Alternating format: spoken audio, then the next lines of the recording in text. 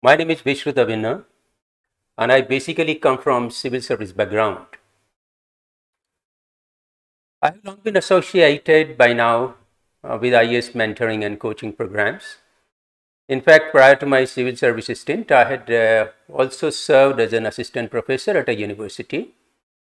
And today I have brought a very special topic for you, particularly those who are appearing for civil service examination. Now, since the prelims is over and we are shortly going to have the mains examination. So this topic is going to be immensely beneficial to all those candidates who are going to appear for mains examination this year and who are also to appear for the civil service examination in forthcoming years. Now, the topic of the day is 7 great ideas about Indian economy. And this is definitely a fantastic topic because as the thought of Indian economy comes to our mind, we get to have a lot of images. We get to have images both of prosperity and poverty about India. But what are these 7 great ideas which are shaping Indian economy and preparing it for the future? So I'm going to discuss with you today these 7 great ideas about Indian economy. My name is Vishrut Abhinna, and as I said, I basically come from civil service background. So friends, let us start right away. The Indian economy had a great beginning in the past. Now, in the days of the past, Indian economy had seen, various turbulent times. But when we started off, it was quite a robust economy that time. India was one of the largest economies in the world for most of the 2.5 millennia, starting around the end of first millennium BC and ending around the beginning of the British rule in India. So it was one of the strong economies in the world.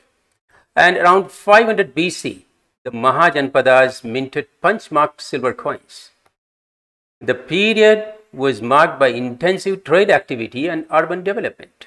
By 300 BC, the Maurya Empire. The Mauryan Empire had united most of the Indian subcontinent except Tamilakam, which was ruled by the 3 crowned kings that time, who were allies of Mauryas. And the resulting political unity and military security had allowed for a common economic system and enhanced trade and commerce, which increased agricultural productivity and national prosperity in general that time. So you see that India had that time a well-knit political system under the Mauryas, and that provided a solid bedrock for growth and productivity of Indian economy.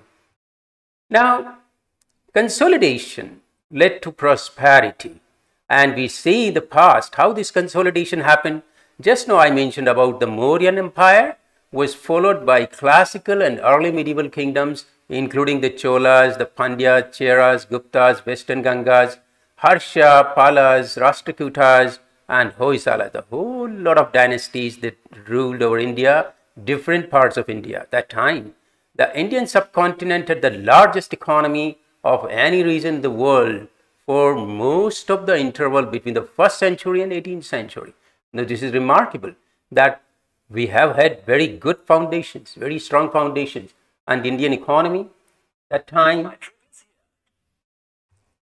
indeed was a very robust economy, as I said. Though it is to be noted that up until 1000 AD, its GDP per capita was higher than subsistence level.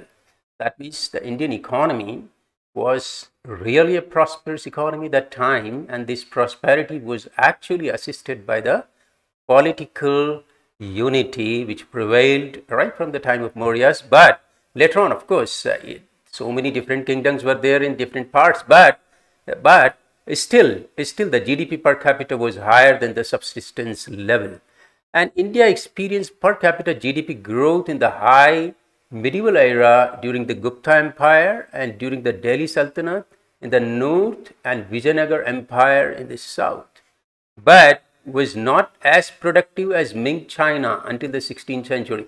By the late 17th century, most of the Indian subcontinent had been reunited under the Mughal Empire, which became the largest economy and manufacturing power in the world, producing about a quarter of global GDP before fragmenting and being conquered over in the next century.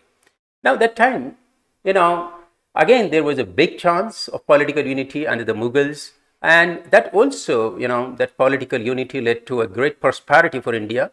Bengal Suba, the empire's wealthiest province that solely accounted for 40% of Dutch imports outside the West, had an advanced productive agriculture, textile, manufacturing and shipbuilding in a period of proto-industrialization. Now you see the economic impact of imperialism. It's important that before I discuss the first great idea about Indian economy, it is necessary that I'm discussing some of the major events which had gone into the past, because without understanding that, we will not be able to understand the present status and present condition of Indian economy. So, in order to understand those 7 great ideas, the first thing which I'm discussing with you right now is the background, the historical background. And in that, we have discussed the ancient and the medieval times, but in the modern times what happened was imperialism, and imperialism affected very badly our economy. In fact, our economy was drained out and devastated by British imperialism, which lasted for almost 2 centuries. And debate continues about the economic impact of the British imperialism in India. The issue was first raised by Edmund Burke, who in the 1780s vehemently attacked the East India Company, claiming that Warren Hastings and other top officials had ruined the Indian economy and society. And this concept was further elaborated on in the 19th century by Ramesh Chandra Datta. Indian historian Rajat Kanta Ray in 1998 continued this line of reasoning, saying that British rule in the 18th century took the form of plunder and was a catastrophe for the traditional economy of India. Now, according to the economic drain theory, which was also partly propounded at that time by Dadabhai Naoroji in his book Poverty and the Un-British Rule in India, supported by Ray, the British depleted food, money stocks and imposed high taxes that helped cause terrible famine of 1770, which killed a third of the people of Bengal. Ray also argued British India failed to offer the necessary encouragement, technology transfers and protectionist frameworks to permit British India to replicate Britain's own industrialization before its independence. So we see that they followed, a policy of duplicity. They were practicing industrialization and those big economic ideas in Britain, while India, they pauperized India by just making it a source of raw materials and a big marketplace for their manufactured goods from Leeds and Manchester. So our economy that time was devastated by British colonialism. Other economic historians have blamed the colonial rule for the current dismal state of India's economy, with investment in Indian industries limited since it was a colony. Under British rule, India's number of native manufacturing industries also shrank drastically. The economic policies of the British Raj caused a severe decline in the handicrafts and handloom sectors, which reduced demand and dipped the employment drastically. The yarn output of the handloom industry, for that matter, for example, declined from 419 million pounds in 1850 to 240 million pounds in 1900. Now we can see that the artisans, the local industries of India, they were rather completely, if not uprooted, largely devastated during that time. During the British East India Company's rule in India, production of food crops declined, mass impoverishment and destitution of farmers, and numerous famines. The result was a significant transfer of capital from India to England, which led to a massive drain of revenue rather than any systematic effort at modernization of Indian economy. So friends, what I am saying that, that is the background of Indian economy. And under that background, we have to understand one more fact.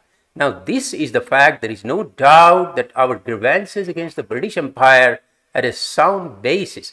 As the painstaking statistical work of the Cambridge historian Angus Maddison has shown, India's share of world income collapsed from 22.6%.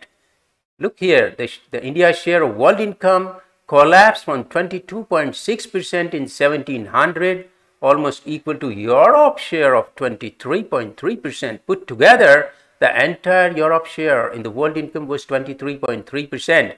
And in 1700, India's share in the world income was 22.6%. And this has been supported by none other than Angus Maddison, the Cambridge historian. At the time, to a low as 3.8%, it had come down to 3.8% in 1952. Indeed, at the beginning of the 20th century, the brightest jewel in the British crown was the poorest country in the world, which got reflected in terms of a highly declined per capita income. So we find that a robust and prosperous economy had been pauperized and drained out, and it had been turned into a weak economy, a devastated economy. And as a result of exploitation caused by British colonialism, India had reached almost the nadir of its economic development. At that time, there was hardly any economic development worth mentioning. Of course, they did some work, but as the statistics would show, that India was completely pauperized under the British rule. Now, the first great idea about Indian economy, which I'm going to discuss with you, is, but in spite of the devastating and exploitative impact of the colonialism, and also due to the negative impact of corona pandemic recently we have had in the recent past, Indian economy has shown a great resilience by turning around in a big way from a suppressed economy to a much talked about, growing and a gigantic economy in the world today. So that is the first remarkable feature of Indian economy. It has tremendous resilience, and this resilience it has shown time and again throughout the history of Indian economy. If we see, great resilience Indian economy has shown, and time and again, as I say. Now, we have had the corona pandemic, but economy has come out of it successfully, and it's a big turnaround. I will show you the data. There's a big turnaround in the economy, and our economy now today in GDP nominal terms is the 6th largest economy in the world. In PPP, that is purchasing power parity terms, it is the 3rd largest economy in the world. So how this massive turnaround has happened, and what are those great ideas about Indian economy which have really resulted in this great prosperity for India, and which is going to bring about much larger and unimaginable prosperity for India in days and years to come. Now, students, friends, it is said that the only way to describe the future is to shape it. It is now well recognized that on an average in recent years, India has registered the fastest growth among all the major democracies in the world. India is currently one of the fastest growing economies of the world. Look at the current figures. The Indian economy expanded at a record 20.1% year on year in second quarter of 2021, slightly higher than the market forecast of 20% amid a low base effect from last year and despite a second wave of COVID-19 infections and localized lockdowns. So you see, this massive turnaround is seen in these statistics, that it has shown a 20.1% YOY year on year second quarter ending 2021 growth rate, which is laudable, commendable by all means. Now, it compares with the record 24.4% slump a year earlier when the coronavirus crisis hit the economies hard. In second quarter of 2021, the construction sector surged 68.3%, manufacturing jumped 49.6%, trade, hotels, transport and communications 34.3%, mining 18.6%, utilities 14.3%, the farm sector 4.5%, and the financial and real estate sector 3.7%. On the consumption side, private expenditure is increased 19.3%, investment by 55.3%, exports by 39.1%, and imports by 60.2%. while public expenditure dropped a bit by 4.8%. So we can see the massive turnaround data that Indian economy is surging, and despite, all the background which we have had, depressive background of colonial exploitation, economy now increasingly in modern times is moving forward, and despite the fact that corona pandemic has indeed dealt a severe blow to the economies the world over, Indian economy is one shining jewel on the horizon of world economy, which is showing marvelous results and very big turnaround. Now, it represents the third largest economy in terms of purchasing power parity today. And the past, present, and future of India represents the story of how the slow-growing economy of around 3.9% growth in the first 40 years of independence has steadily grown from strength to strength to have acquired the status of being the sixth largest economy in the world today in terms of its nominal GDP. Now, this is indeed a marvelous achievement. As I said, the first great idea is about the resilience of Indian economy. It is so resilient. It has its own fundamental forces which enable it to bounce back to a high point and bounce back from poverty to prosperity.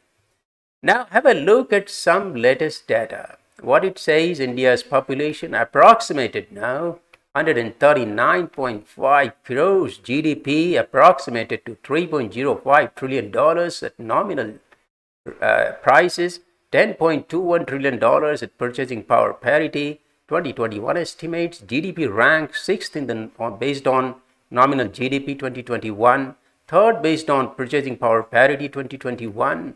GDP growth increased 20.1%. And of course, we have had, a massive and bumper turnaround. It is estimated that the incoming years, Brazil, Russia, India, and China, the BRIC economies could become the much larger force in the world economy. And India would emerge as the world's third largest economy over the next decade or so. Now, economists the world over agree that India not only is a great market, but it has those fundamental economic forces which will enable it to come forward to its from 6th rank today in terms of nominal GDP to 3rd position in the world economic scene within a decade or so. Now, not that even in the first phase of 50 years there were no gains. Growth was slow. I'm talking of after independence. Growth was slow due to adoption of semi-socialist development model with excessive economic control and inadequacy of physical and social infrastructure. Nonetheless, important gains were achieved by securing food security through green revolution, building up a capital-intensive industries, launching a dairy revolution, managing the severe foreign exchange shortages, and setting up world-acclaimed centers of educational excellence like IITs and IIMs, which today give us a vantage position in the race of global competitiveness. In the decade of 90s, having achieved that average 5.5% growth rate per capita income, rising at close to 4%, the period also marks the progressive deregulation of Indian economy, cutting across all sectors and segments. I'm talking about 90s. We had, a massive turnaround because what is known as privatization, liberalization, and globalization, that was the keyword that time, and that now we have had, a severe balance of trade, balance of payment crisis that time. Balance of payment crisis means we had hardly any foreign reserves to, meet our obligations. At that time, these massive reforms were brought about, and they are continuing even till date. Now, but what is the future? Now, is the GDP growth rate expected in the current fiscal just a flash in the pan, or is sustainable? Is the current Indian economic upswing powerful enough for a sustained growth to last long enough, or will it be a long Indian growth story, or will it subside in the short run? The answers to all these questions lie in understanding these 7 great ideas and features associated with Indian economy that I'm presenting to you in this video today. So students, the high growth levels achieved during the 90s, which will reach a high point judged by the past standards in the coming years and will be sustained by some critical drivers, which are the other great economic ideas in our today's talk. So before I proceed further to the second great idea, I just want to acquaint you with Unacademy a little. that Unacademy today is the most happening place in the field of education. I'm a working professor with Unacademy, a faculty with Unacademy, and very recently we have had civil service examination results where we have had large number of toppers from Unacademy, like almost 170 plus results. Now Unacademy toppers, they come from different parts of the country, and we have had rankers in top 50, all Apala Mishra and Jagriti Avasthi and Satyam Gandhi and Gaurav Budhania and Karishma Nair, Arth Jain, and all these great luminaries. Now they got into civil service, 7 rankers in top 20, 15 in top 50, 170 plus in in all. We have got the selections carried through in civil service. Now, of course, a whole lot of value offerings are there in the packages if you subscribe to Unacademy packages, right? It's basically, now you look at it, now All India rank 13, Gaurav Budhania has also been a student of Unacademy, and he is, of course, now you can also watch him on YouTube, and you can also rather connect to him for essay and strategy classes. Now, what I'm saying is that there's a great offerings from Unacademy in terms of major discounts being offered for optionals 28%. And if you use my referral code is VN10, victory like never before with the force of 10. That is, this is my referral code. If you use the referral code, you will of course be entitled for 10% additional discount. And of course, subscriptions are available for as low as 45,000 bucks. That is just an introductory offer which would last till 31st of October. And a whole lot of discounts are there with Iconic and other courses that you can avail of till 31st of October. Whole lot of discounts are available. Plus, of course, the test series worth 45,000 rupees you get for free on all offers with 1 year plus subscription. But this offer is also for a limited time till 22nd of this month. Then of course you get to have a 3-month festive combo for as low as around 28,000 bucks only. And this offer is also up to 22nd October. We are starting new batches for UPSC 2021, 22 and 23, all from 27th October. A whole lot of top educators, including my friend Sachin and Pavan and a whole lot of Rajinish, they will all be there to help you out in optional subjects.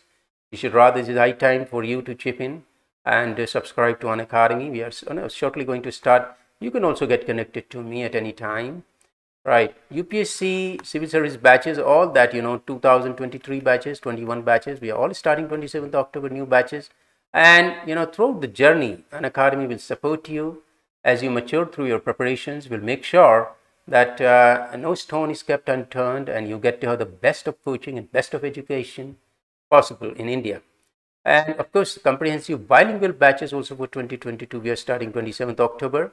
And you see, this whole journey I just now spoken about, that right starting with the beginners course of with NCRE books to the advanced level and interview preparations. Now at all stages, Unacademy will give you full support. These comprehensive courses, again I said 2023 courses, English and bilingual courses, we are starting 27th October for a whole lot of subjects. We are starting these. Now this Unacademy discounts, of course, now 24th October 11 a.m. this combat, mega combat is there. You can participate in this and entitle yourself for a whole lot of scholarships.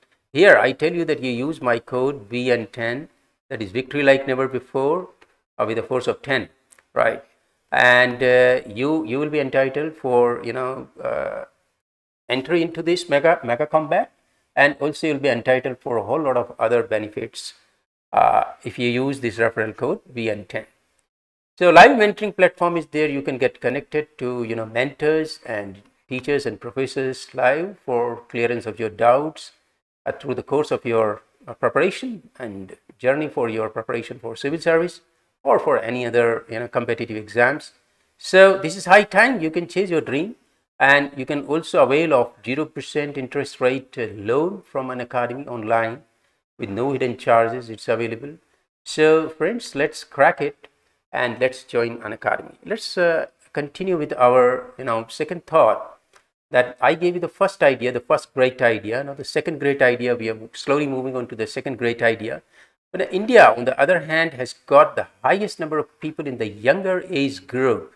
The labor force constitutes 78.7% of the working age 15 to 64 population and 39.1% of the total population. The percentage of working force to the working age population is high compared to other countries, particularly among males.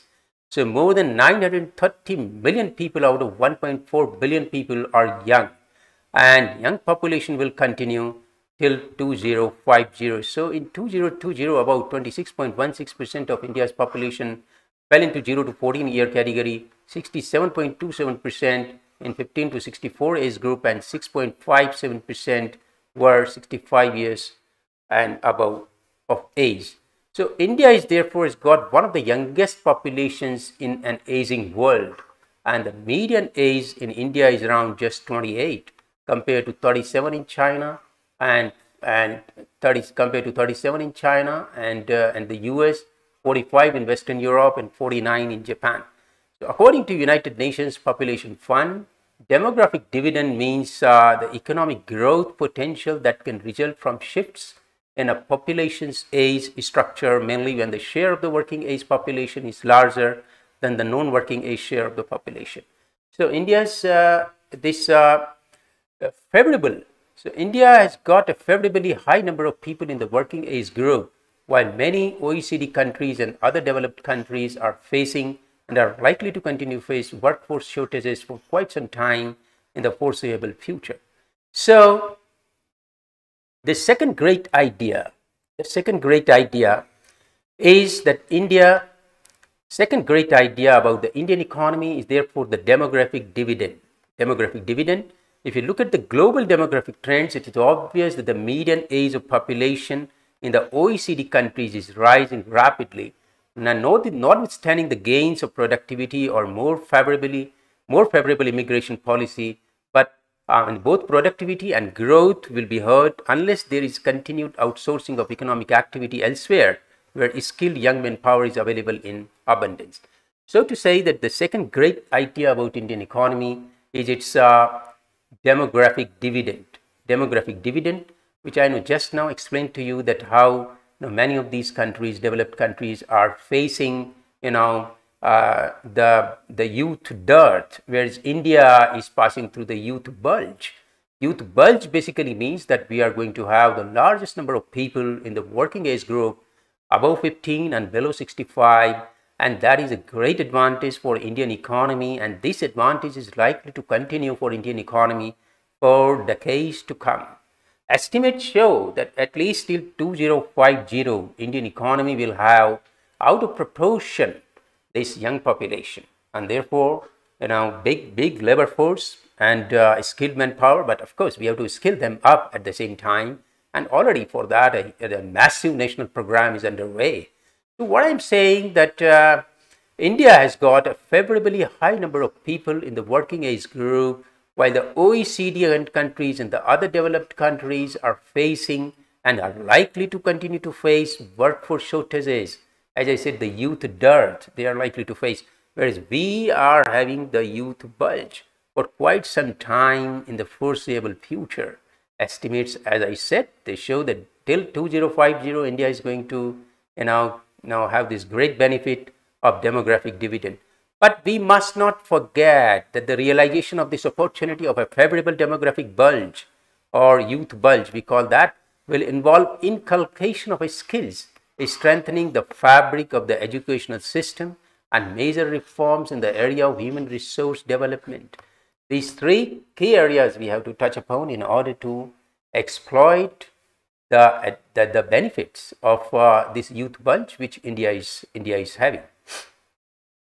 Now that is the second great idea, that India is now having this great opportunity, and of course under the present government India is doing a marvelous job, and the present government, I should rather now praise the present government to the extent possible, because they've done a marvelous job in turning around the economy and in bringing about great prosperity for almost all sections of society. Of course, there are problems. I don't say that problems are not there. There are challenges and there are problems. But from the side of the government, probably this is the first government ever in the history of India which has shown so marvelous results in such a short time, and which continues to shine and outshine other governments. So what I'm saying, of course, I will show you some of the major programs launched by this government, which are remarkable programs and which are going to be immensely helpful for the health of the economy, for the prosperity of the people, and in bringing about a great name and fame to India in the Committee of Nations in the world. Now, the third great idea which I'm going to talk to you today is the consumption dividend of India. Now, I just now talked about the demographic dividend, the second great idea, right? The third great idea is the consumption dividend. Now, what is this consumption dividend? The consequential demographic profile gives the benefit not merely of a young working age growth, but also a larger growing market. Now, past international experience suggests that this will not only yield a higher savings rate, but also result in increased consumer spending. National savings rate in East Asia showed a significant increase to 30%, driven by their increase in working age population, and India's savings rate is expected to move in the same direction upwards, and this will result in a significant increase in overall consumption, even at a 6% compounded annual conservative growth rate based on PPP. The size of the market would rise tremendously, and at the projected growth rate of more than 9%, this would be significantly higher. So looking at from another point of view, level of affluence is steadily increasing in India, and even between 1995 and 2002, for example, nearly 100 million people became part of consuming and rich classes, and this process has since been continuing with a larger momentum, with some breaks, as was seen in the disruption caused due to corona-induced pandemic and hysteria during 2021. But in all likelihood, over the next 10 years, this growth is likely to be dramatic, because a large number of people will be moving into consuming and very rich classes. Number of rich people is increasing because prosperity is increasing, as I have now demonstrated here, that even with the conservative growth rate estimates, which we are estimating minimum 6% and going around average 9%, it would be significantly higher rather. And number of people joining the brackets of the rich is going to be on a much higher side in India. Now, this is great news and great tidings for the country's economy. The fourth great idea is that the economic growth process is getting more inclusive with the passage of time. On an average, 40 to 50 million people are joining the middle classes every year, representing a huge consumption spending in terms of the demand for cell phones or televisions or scooters or motor cars or credit goods, and the basket of consumption pattern associated with rising of income. So this growth in consumption would be further boosted by several fiscal incentives and reform measures, including the MSME sector reforms carried out by the Government of India recently, and the new phenomenon of easy availability of affordable consumer financing from the Indian banking system. So this whole lot of favorable factors are going to boost the economy in a big way, and the growth process is going to be more inclusive than ever before. The disbursements in the Indian retail financial services market more than doubled over the last 3 years, and reckon this in conjunction with the increased propensity of a rural population, showing increasing preference for articles of mass consumption like televisions, electric equipments, and generally the white and brown goods. In fact, the statistics reveal that the share of consumption expenditure of rural India on food items has decreased over the last 30 years, while the consumption spent on non-food items has increased or gone up in the same time. So what I'm saying is that there is a massive spending on non-food items, which shows that the income of the people is rising and prosperity with the people is increasing. Now, the fifth great idea, which I'm going to talk to you about Indian economy today, is the fifth great idea about Indian economy is the idea is concerned with the great momentum in growth with more of emphasis on inclusive growth and the prospect of a rising growth profile in coming years. Now, India has emerged as the fastest growing major economy in the world and is expected to be one of the top 3 economic powers in the world over the next 10 to 15 years, now backed by its robust democracy and strong partnerships. So there is no doubt that in coming decade or more than a decade or so, in 10 to 15 years, India is going to be in the top income category countries. That is, it is going to occupy a place at least third rank. Now, after the economies of US and China, it is going to occupy at least the third rank in the world. Now, what I'm saying, just have a look at the market size. For example, India's gross domestic product (GDP) at the current prices is stood at rupees 51.23 lakh crores. That amounts to 694.93 billion United States dollars in the first quarter of financial year 2022 itself. As per the provisional estimates of the gross domestic product for the first quarter of 21-22, India is the 4th largest unicorn base in the world. 4th largest unicorn base in the world, with over 21 unicorns collectively valued at US 73.2 billion as per the Huron Global Unicorn List. By 2025, India is expected to have more than 100 unicorns by 2025 and will create 1.1 million direct jobs, according to the NASSCOM Genov report, Indian tech startup. So it's the 4th largest unicorn base in the world. What is a unicorn? Of course, unicorn, you understand, is a venture capital industry. The term unicorn refers to any startup that reaches the valuation of $1 billion. And this term was first coined by Eileen Lee, a US angel investor, founder of Cowboy Ventures, when she referred to 39 startups that had a valuation of over $1 billion as unicorns. The term initially was used to lay emphasis on the rarity of such startups. The definition of a unicorn startup has remained unchanged since then. However, the number of unicorns is steadily rising.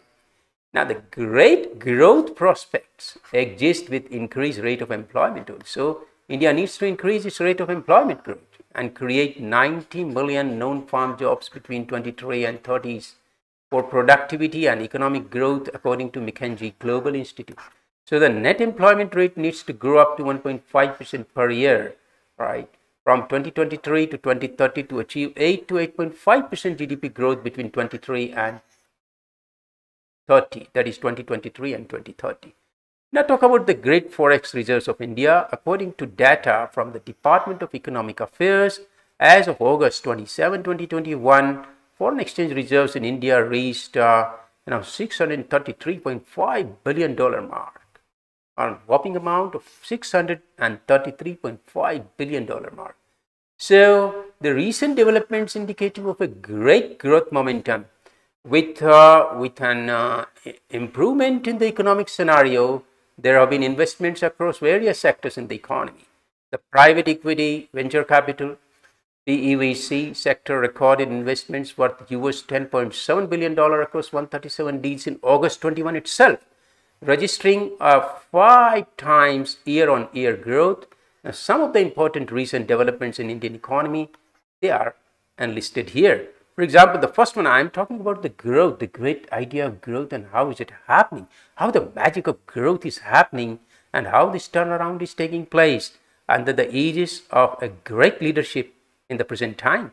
Now, India's merchandise exports between April 2021 and August 2021 were estimated at US $164.1 billion, 67.33% year-on-year increase. On that, merchandise imports between April 2021 and August 2021 were estimated at $219.6 billion, almost 80.89% YOY growth.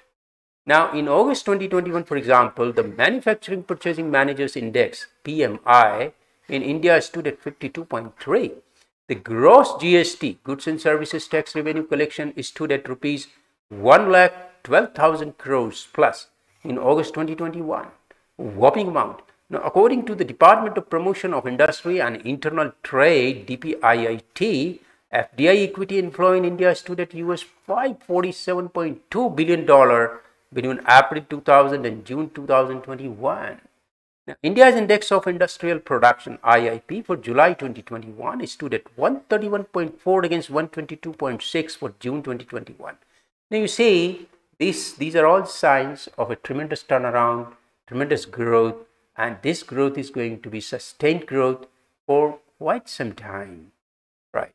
Now, Consumer Food Price Index combined inflation was 3.11 in August 21 as against 3.96 in July 21. You see, there is a fall in inflation. Consumer Price Index CPI combined inflation was 5.30 in August 21 as against 5.59 in July 21. Foreign portfolio investors invested almost $2.5 billion in India in August 2021.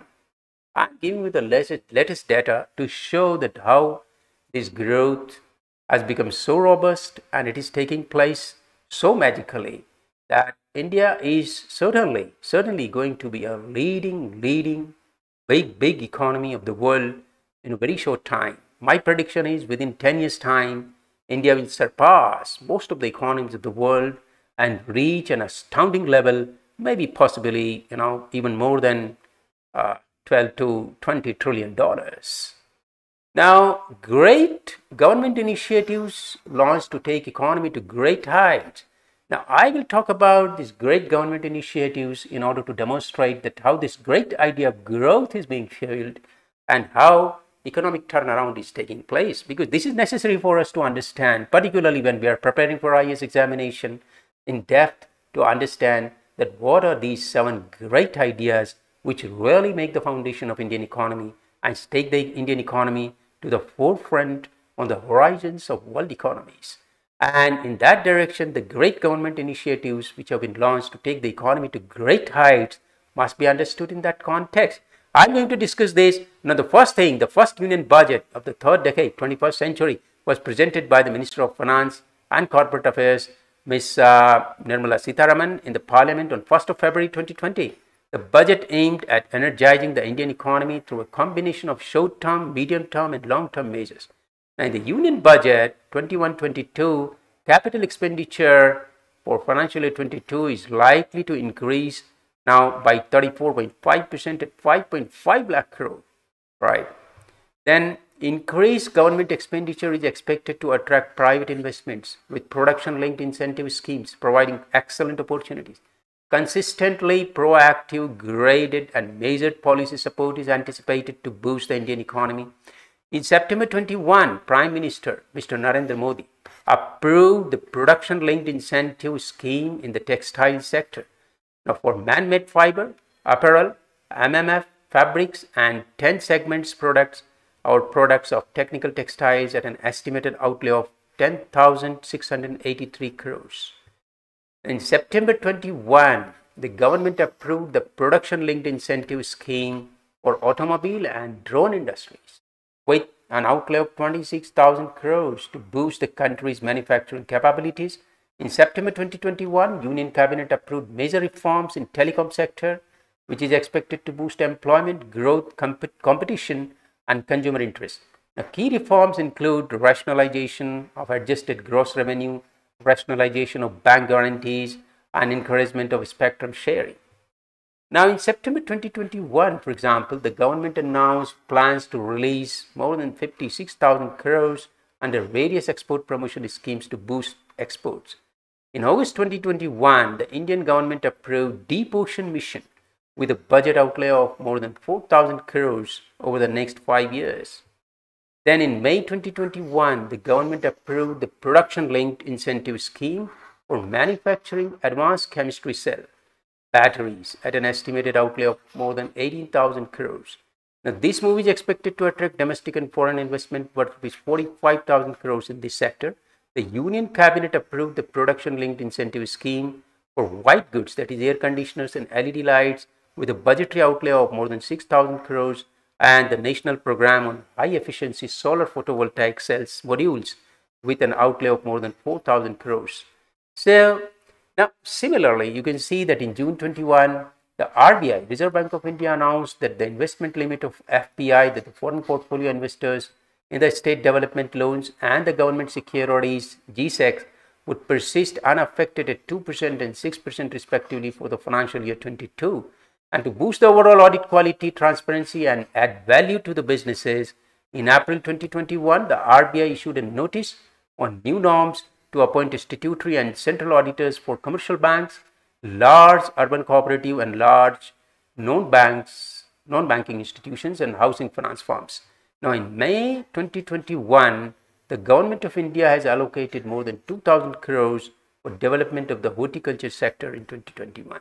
Now, you see, the whole lot of schemes, productivity linked incentives and whole lot of schemes and whole lot of expenditure programs. Now, that is really putting the economy on a path of, accelerated growth, I would rather say.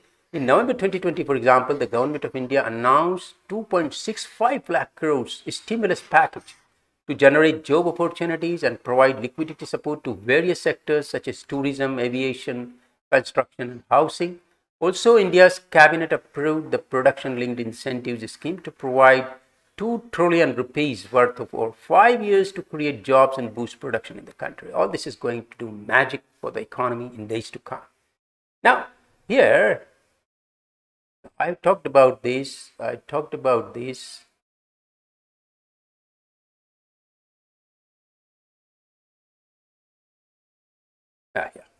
So here, numerous foreign companies are setting up their facilities in India on account of various government initiatives like Make in India and Digital India.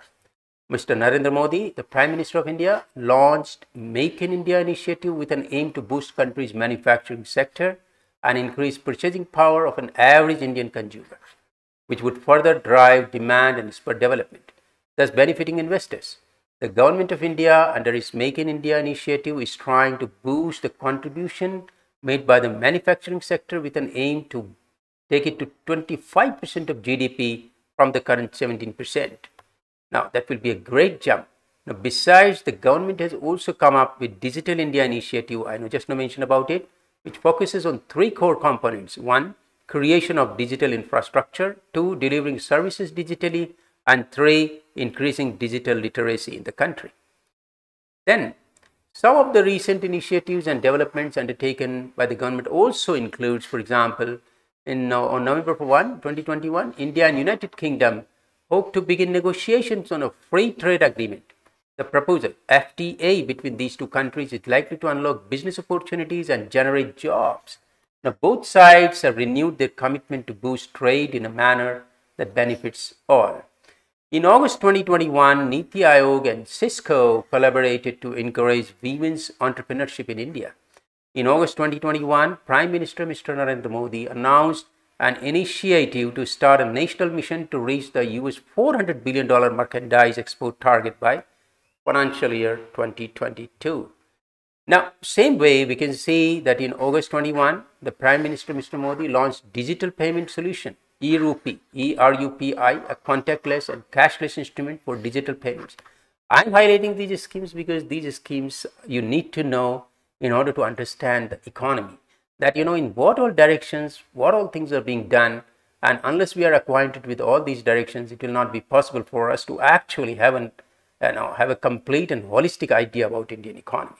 So look here. The digital payment solution, eRupee, contactless and cashless instrument for digital payments is there. In June 21, RBI Governor Mr. Shaktikant Das announced the policy repo rate unchanged at 4%, and he also announced various measures including rupees 15,000 crore worth of liquidity support to contact intensive sectors such as tourism and hospitality. In June 2021, finance ministers of G7 countries, including the United States, UK, Japan, Italy, Germany, France, and Canada, attained a historic contract on taxing multinational firms, as per which the minimum global tax rate would be at least 15%. And this move is expected to benefit India to increase foreign direct investment in the country. Right. This is indirectly going to benefit India in that sense. In June 2021, the Indian government signed $32 million worth of US dollar worth of loan with World Bank for improving healthcare services in Mizoram alone. For example, in May 2021, Government of India and European Investment Bank signed the finance contract for second tranche of Euro 150 million for Pune Metro Rail project. Now, according to an official source, as of September 15, 2021, 52 companies have filed applications under rupees 5,866 crore production-linked incentive scheme for the white goods sector. That includes air conditioners and LED lights. So friends, now again, some of these I'm bringing here for you. In May 2021, the Union Cabinet has also approved signing of Memorandum of Understanding on Migration and Mobility Partnership between Government of India, the United Kingdom, and the Great Britain and Northern Ireland. Now, in April 2021, Minister of Railways and Commerce and Industry and Consumer Affairs, Mr. Piyush Goyal, launched DFGT, Trade Facilitation App, that is Director General of Foreign Trade App, to provide instant access to exports and exporters and importers anytime and anywhere. Now, these are all measures by the government which are helping in a big way in taking the economy forward. And I'm just trying to highlight, some of the major areas which are taking the economy to great heights, and what initiatives are being taken and why we should know about these initiatives, because unless we know about these initiatives, those areas we will be blank about, will not have any idea about that. So it is necessary. Now, for example, here, April 2021, Dr. Ahmed Abdul Rahman Al Banna, Ambassador of the UAE to India and founding patron of IFIICC, now International Federation of Indo-Israel Chambers of Commerce, stated that trilateral trade between India and UAE and Israel is expected to reach $110 billion by 2030, a whopping amount. So you see what all agreements are happening, what all treaties are being signed, and what all efforts are being made on all fronts. And now, why the economy is showing great signs of resilience and growth is because there is a multi-pronged approach to take the economy to new heights in a very calibrated and well thought out and orchestrated manner. And all the ministries and all the sectors are contributing to that. And Indian people at large are also contributing to that. India is expected to attract investment of around $100 billion in developing the oil and gas infrastructure during 19 to 23 period. And the government of India is going to increase public health spending to 2.5% of the GDP by 2025. Now, after Corona crisis, this is one of the major areas where government is now intending and contemplating to spend 2.5% of GDP for implementation of agricultural export policy. Government has approved an outlay of more than 2,000 billion rupees for 2019, aimed at doubling farmers' income by 2022. So the saga of great growth for Indian economy to continue, as can be seen in the roadmap that lies ahead. Now, what is the roadmap that lies ahead?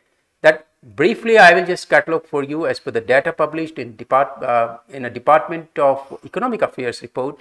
In the first quarter of financial year 2022, India's output recorded a 20.1% year-on-year growth. I have just now given you that figure earlier also, recovering more than 90% of the pre-pandemic output in the first quarter of financial year 20. Now, India's real gross value added, this is correlated to, the gross value added correlated to GDP, but of course, after taking the deflator into account, also recorded an 18.8% of year-on-year increase in the first quarter of financial year 22, posting a recovery of more than 92% of its corresponding pre-pandemic level. Right. The growth in the economic recovery is due to the government's continued efforts to accelerate vaccination coverage also among the citizens, and also provide an optimistic outlook for further revival of industrial activities. So now, as per RBI's revised estimates of July 21, the real GDP growth of the country is estimated at 21.4% for the first quarter of financial year 22. The increase in the tax collection along with government's budget support to states strengthened the overall growth of the Indian economy. India is focusing on renewable sources to generate energy, and it is planning to achieve 40% of its energy from non-fossil sources by 2030, which is currently 30%, and have plans to increase its renewable energy capacity from 175 gigawatt by 2022. In line with this, in May 2021, India along with UK jointly launched a roadmap 2030 to collaborate and combat climate change by 2030.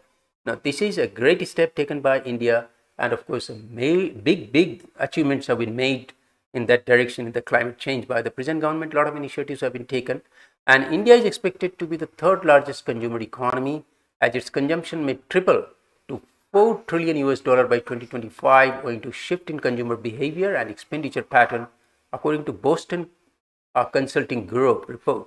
Now, it is estimated to surpass USA to become the second largest economy in terms of purchasing power parity by 2040, as per the report by PricewaterhouseCoopers.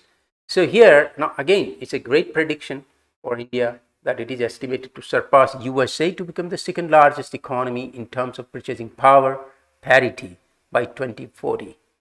Now, demand is also rising in rural India, that I have already demonstrated, that with the increased telephonic connectivity extending to rural India at a rapid rate and other programs to build dependable round-the-year rural roads, rural India will be mainstreamed with the rest of the economy. The size of the growing market itself, even on the modest growth consumption, is staggering, because we would nearly be adding one France in 3.5 years and one Australia every year. So the demographic dividend and the consumption dividend will together synergize to become two critical drivers of change and sustained growth in years to come. So friends, the sixth great idea now I'm going to talk about is the knowledge dividend that India possesses. What is this knowledge dividend? Now, it is no secret that India has rapidly become the service capital of the world based on comparative factor advantage and its ability to move up the value-added chain. The Indian pharmaceutical sector has achieved global recognition for production of low-cost, high-quality generic drugs and branded medicines. Now, of all the software firms which have achieved level 5 of capability maturing model, more than 55% are Indian firms. Combine this with a comparative cost advantage, where the information technology engineer in USA would cost more than $75,000 compared to a modest $7,500 in India, and an MBA would cost in USA around $95,000, and that would be available in India for just $9,000. So reckon this with the movement of the value chain. While India has already established itself in areas like transaction processing, it is now rapidly moving up the value chain and achieving comparative advantage in areas like design and analysis, research and development, covering numerous industries including information technology, pharmaceuticals, educational services, auto engineering, chemicals, and financial services. And in addition, India also is competitive for services being offered to customers when they come to India, either for health treatment, or value-added tourism, or leisure tourism. On a minimum estimate, the impact of India becoming the service center of the world contribute enormously to its GDP, and also in terms of employment generation, both direct and indirect. So India's knowledge capital has also facilitated a resurgence of the manufacturing sector, exemplified by exports nearly tripling over the last decade, and India emerging as the global manufacturing destination of leading multinational corporations in the areas of auto components, pharmaceuticals, agri-products, etc. Leveraging this strength, coupled with a global mindset, both service and manufacturing sector companies have catapulted themselves into global arena. Now, the fourth, the productivity dividend that we just now talked about. The notwithstanding high rates of growth registered in 1990s, the new growth trajectory which is beginning to unfold, productivity continues to be, of course, low in India as compared to other major economies. While productivity has been rising significantly over the past 10 years, there is a huge room to improve it rapidly. Further, even the modest investment of capital will lead to significant increase in productivity given technological improvements and the favorable incremental capital output ratio. So this increase in productivity with modest investment will have a significant and sustainable impact in the long run for the long-term growth rate of Indian economy. Now, this will also raise significantly India's share in global trade, which has so far been just around 1.67% of exports to global merchandise exports, and in services, which is 3.54% share as of now. Both productivity gains and trade gains, looking at the current modest levels, have a huge room to grow even with modest changes, and this will have a multiplier effect on the GDP growth rate. So as we've seen that this This great idea, this great idea is that of the knowledge dividend, and how this knowledge dividend will drive India to a key position in the world as far as international economies are concerned. Now, friends, the seventh great idea I'm going to talk to you about Indian economy. The seventh great idea, now the government of India it is about the Indian missions basically. The Indian government has initiated, several national missions in order to achieve individual goals and together to ensure the well-being of its citizens. Now, the government of India has initiated these national missions in order to achieve well-being of citizens. And now, let us first of all talk about the mission on National Initiative on Climate Resilient Agriculture. Now, National Initiative on Climate Resilient Agriculture was launched during February 2011 by Indian Council of Agricultural Research (ICAR) with the funding from Ministry of Agriculture, Government of India. The mega project has three major objectives of strategic research, technology demonstrations, and capacity building across all sectors of agriculture, dairying, and fisheries. Then Mission Milk is there. The first phase of National Dairy Plan, Mission Milk, was set about in April 2012 at National Dairy Development Board, and the first phase with an outlay of more than 2,000 crore is part of an ambitious 15-year-long National Dairy Plan with an estimated project cost of more than 17,000 crores. Then Sarva Shiksha Abhiyan. Now, the Sarva Shiksha Abhiyan, the Education for All movement, is a program which is aimed at universalization of elementary education and in a time-bound manner as mandated by the 86th Amendment Act of the Constitution of India, making free and compulsory education to children in 16 to 14 age group, estimated to 2.5 million in number in 2001. I mean, of course, this number has tremendously gone up now. It's a fundamental right. Then National Translation Mission. National Translation Mission is a Government of India initiative to make knowledge text accessible in all Indian languages listed in the 8th schedule of Constitution through translation. National Translation Mission was set up as per National Knowledge Commission's recommendation. The Ministry of Human Resource Development, which is now called the Education Ministry, has designated Capital Institute of Central Institute of Indian Languages as the nodal organization for operationalization of National Translation Mission. Now, National Mission for Manuscripts, another great mission, National Mission for Manuscripts, is an autonomous organization under Ministry of Culture, Government of India, established to survey, locate, and conserve Indian manuscripts with an aim to create national resources base for manuscripts for enhancing their access, awareness, and use of educational purposes. And then I'm going to talk about the National Action Plan on Climate Change, identified measures that promote our development objectives while also yielding co-benefits for addressing climate change effectively.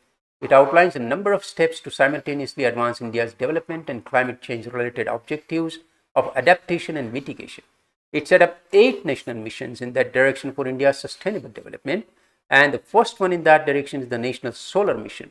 The National Action Plan on Climate Change aims to promote the development and use of solar energy for power generation and other uses, with the ultimate objective of making solar competitive with fossil-based energy options.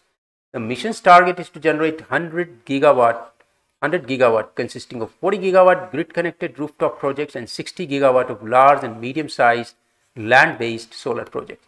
Total investment envisaged is around 6 lakh crores of rupees. A cumulative 32.5 gigawatt of solar electric generation capacity has been installed by the end of 1920 itself.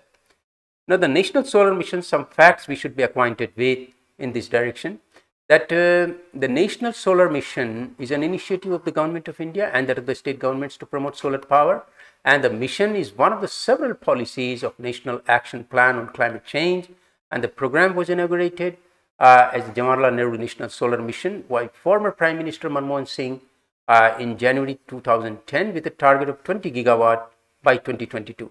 But this was later increased to 100 gigawatt by the Prime Minister Mr. Narendra Modi in 2015 Union Budget of India. Now, India increased its solar power generation capacity by nearly 5 times from 2650 megawatt on 26 May 2014 to 12,288 megawatt on 31st March 17. And the country added 9,000 megawatts, more than that in 17-18, the highest of any year. The original target of 20 gigawatt was surpassed in 2018 itself, 4 years ahead of 2022 deadline. Now, National Mission for Enhanced Energy Efficiency. Now, the current initiatives are expected to yield savings of 100 megawatt by 2012. Building on the Energy Conservation Act of 2001, the plan recommends mandating specific energy consumption decreases in large energy consuming industries with a system of companies to trade energy saving certificate, energy incentives, including reduced taxes on energy efficient appliances, and financing the public-private partnership to reduce energy consumption through demand-side management programs in the municipal buildings and agricultural sector. So it's a great initiative which will go a long way, in enhanced energy efficiency, in providing enhanced energy efficiency by taxing to a lesser extent to those which are energy efficient products by the companies and industries, and also like supporting in a big way the energy efficient construction structures. Then the National Mission on Sustainable Habitat. To promote energy efficiency as a core component of urban planning, the plan calls for extending the existing energy conservation building code, a greater emphasis on urban waste management and recycling, including power production from waste, strengthening the enforcement of automotive fuel economy standards, and using pricing measures to encourage the purchase of efficient vehicles now, and incentives for the use of public transportation, like the electric scooters. Now there is a less of tax on that, right? Sometimes completely exempted. That is one way government is promoting energy efficient transport systems. Then National Water Mission, with water scarcity projected to worsen as a result of climate change, the plan sets a goal of 20% improvement in water use efficiency through pricing and other measures. Steps like mandatory rainwater harvesting, restrictions on drawing groundwater are being taken to prevent further depletion of water resources. Then National Mission for Sustaining the Himalayan Ecosystem. Now the plan aims to conserve biodiversity, forest cover, and other ecological values in the Himalayan region, where glaciers that are a major source of India's water supply are projected to recede as a result of global warming. The National Mission for Green India. The goals include the afforestation of 6 million hectares of degraded forest land. It's a vast, this is a whopping objective, in fact, 6 million hectares of degraded forest land, and expanding forest cover from 23% to 33% of India's territory. This is a great mission that way, and if it really happens, it will do wonders with the ecology. The mission envisages a holistic view of greening and focuses on multiple ecosystem services along with the carbon sequestration and emission reduction. Now, apart from investing in afforestation of degraded forest and non-forest private and public lands, the mission also supports the provision for energy efficient devices for household purposes. So this is a great mission for Green India that way. Then the National Mission for Sustainable Agriculture. Of course, I have already spoken about it. National Mission on Strategic Knowledge for Climate Change. To gain a better understanding on climate science impacts and challenges, the plan envisions a new climate science research fund, improved climate modeling, and increased international collaboration with that. It also encourages private sector initiatives to develop adaptation and mitigation technologies. Adaptation means, changing with the time, changing with the need and the requirement. Mitigation to reduce the impact of climate change. Such technologies which will reduce the impact on climate change through venture capital fund. The mission has set up now 11 centers of excellence around 10 state climate change centers across the country. Now, one of India's flagship solar projects, therefore, the Giant River Solar Park, powers the New Delhi Metro railway system, a network that serves over 2.6 million commuters daily. Right. So, India's path for fully realizing its renewable energy potential could be a game changer for its own citizens, as well as for global efforts to tackle climate change. And getting solar projects off the ground is, of course, no easy task. Solar expansion in India offers key lessons to boost clean energy investments around the world. And the Lighthouse Initiative of the World Bank supports the exchange of solar knowledge between Indian agencies and their counterparts in Bangladesh and Maldives and now countries in Africa.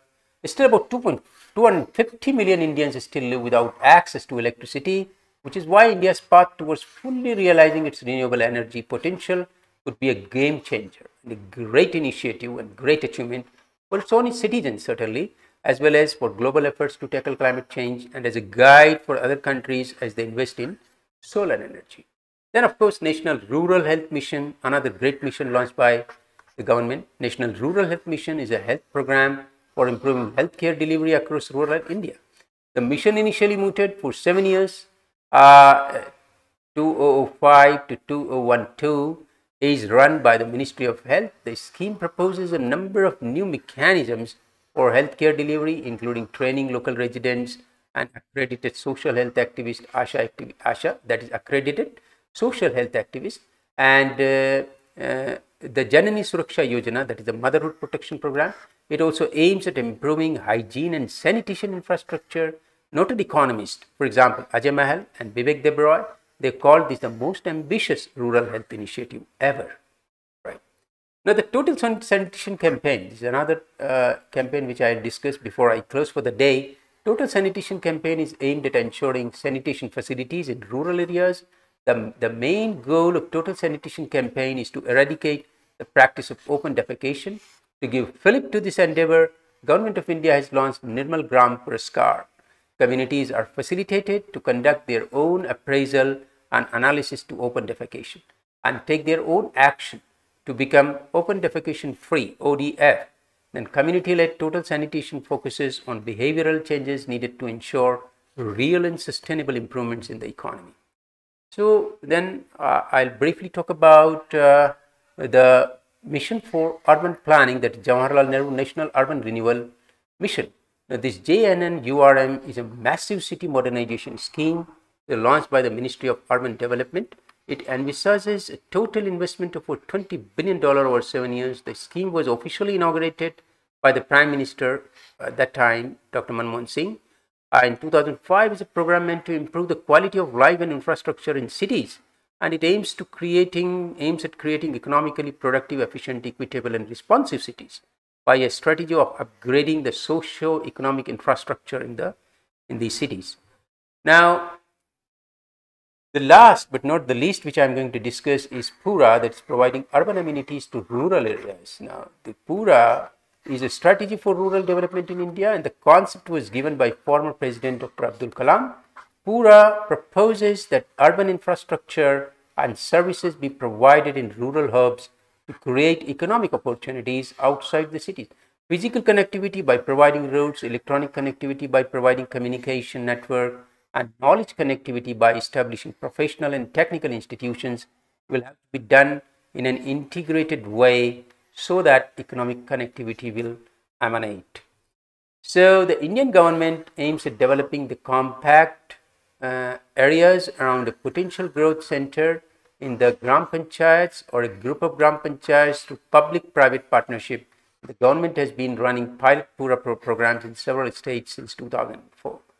So students, what I'm saying is that these are the 7 great ideas which I have spoken about and talked to you, which will certainly help you. Like, this is a complete coverage of Indian economy. I have made a complete coverage of Indian economy today, and it is going to greatly help all the candidates, right, who are preparing for civil service examination. I prepared this based on my long experience of more than 2 decades. This is a great presentation on Indian economy.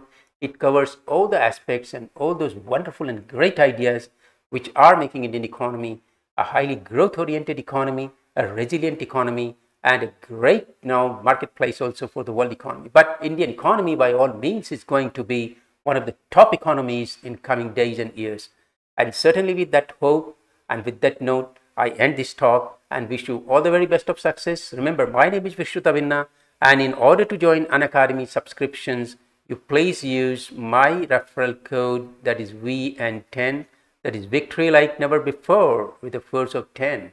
And you are entitled for that matter for a whole lot of subscriptions and subscription discounts once you use this code. So students, for that matter, I wish you all the very best of success in life in general, and in exam in particular. And see you again in my next talk. You can follow me up and join me also in my plus courses. You can also watch my live classes. Some of the live classes are for free available. Special classes are there. You can come to Unacademy platform and see my live classes on polity, on economy, on science and technology, on a whole lot of subjects, right? And I had cracked IAS examinations several years ago, and I have now been mentoring and coaching IAS candidates, and several of my students are in civil service, right? Some of them are in key positions in government. Some of them have risen to the rank of secretaries also. So what I'm saying, students, that based on my experience, I can tell you that you can succeed. The only thing is you have to have a proper strategy and follow the right mentors.